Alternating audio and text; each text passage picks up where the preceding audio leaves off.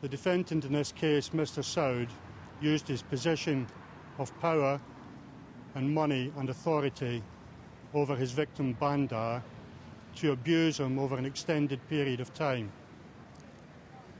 The CCTV recovered from the hotel clearly shows that Bandar was subjected to many assaults in the hotel.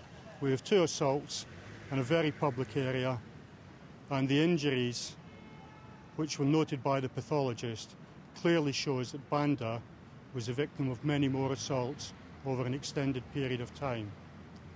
This verdict clearly shows that no one, regardless of the position, is above the law in this country. The Metropolitan Police will always seek to investigate and seek to prosecute those who indulge in violence against defenceless people.